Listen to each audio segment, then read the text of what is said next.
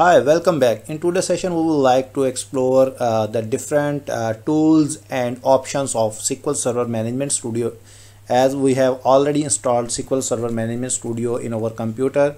In the previous video, just go to the Start menu, type here SQL Server Management Studio. Here is the SQL Server Management Studio is installed on our computer. Just click on this to launch the SQL Server Management Studio. This is the splash screen of the SQL Server Management Studio, and the SQL Server Management Studio is loading in background.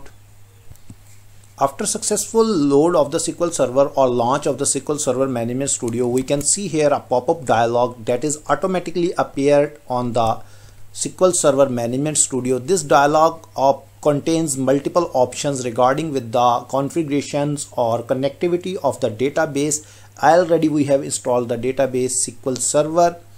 We can explore these features or functions or object of this dialog. The first object is called the database engine. This says that the which database engine is going to be used. The second option is called the database name, and the third one is the important option that is called the authentication. Or authentication means the authentication of the user, whether it is using SQL Server authentication mechanism or using the Windows authentication mechanism. In this option, or the by default, we are using the Windows authentication mechanism. Here are multiple options are also available in the SQL Server launch dialog. Here is the encryption option and the other parameters, but we will like to go through the default configuration options. Just click on the connect button. It is going to the connect via the default database server, that is the SQL Server. We can see here this is the SQL Server database name that we have already seen in the pop-up dialog of the SQL Server Management Studio. Okay.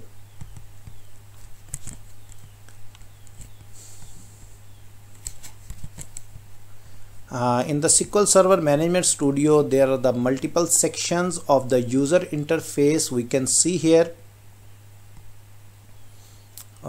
We would like to explore it one after another.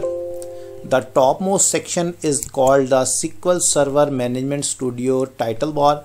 It is displaying the title of the SQL Server Management Studio. We can see here the SQL Server Management, Microsoft SQL Server Management Studio. The second one is the option of the menu bar. Here we can see multiple options regarding with the menus such as file, edit, tools, etc. The third one bar is the partition of the SQL Server Management Studio is called toolbar. This is containing the quick tools that are used to perform different kind of operations such as writing queries, selecting the database system, redo, undo, Visual Studio configuration and setting. The top rightmost bar is the called search bar. We can launch the quick search or find the quick options regarding with the SQL Server Management Studio. The most important and frequently used option or the section of the SQL Server Management Studio is called toolbox. This is the toolbox where we will have to interact each and every operations. Here are multiple options. We will like to explore it one after another. This is called the object browser. The first one option is called the connect. This is used to connect to the particular database. Here we can also see the two switch buttons, icons that are used to connect or disconnect. There is a small cross button on the switch option or icon. This is used to disconnect from the current database server. This is used to establish a connection, and this is the refresh button. And the last one icon is used to show the stats of the SQL Server, that how much memory consumption or how much processing is used by the SQL Server. And the other options including the objects of the database such as the databases, security objects, server objects and replication. We will later on explore these all things in our SQL Server Management Studio. So I would like to appreciate you to subscribe our channel for the all latest updates about the SQL Server Management Studio.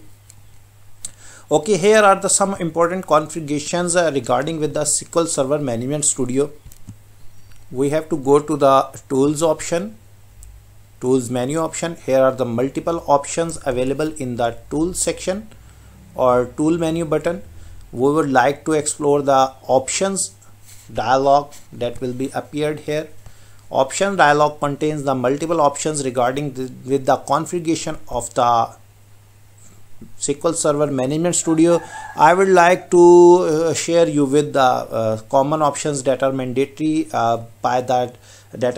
concerning about the writing queries and the configurations, setting up the databases. This is called fonts and colors object. The other option is also called text editor. We can also check or uncheck or explore all other options regarding with our writing queries and typing queries and interaction with the database. In the first one, we will like to explore the font option. Here is the multiple options available regarding with the font specification of the SQL Server Management Studio.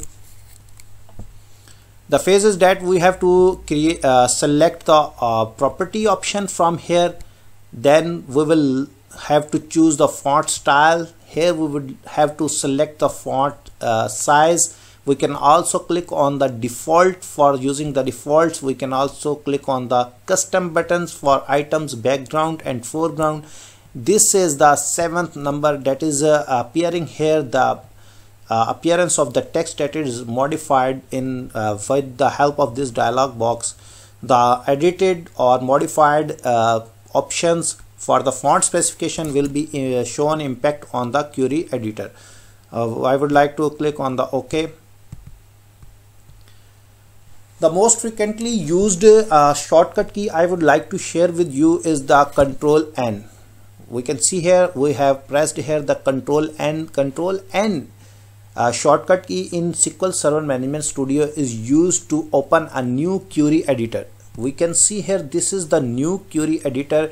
As the new query editor opened, there are multiple options that are enabled or controls are enabled on the top of the screen. We can view here there are the multiple options that are the toolbars available on the top of the screen. I would like to simulate it again for you.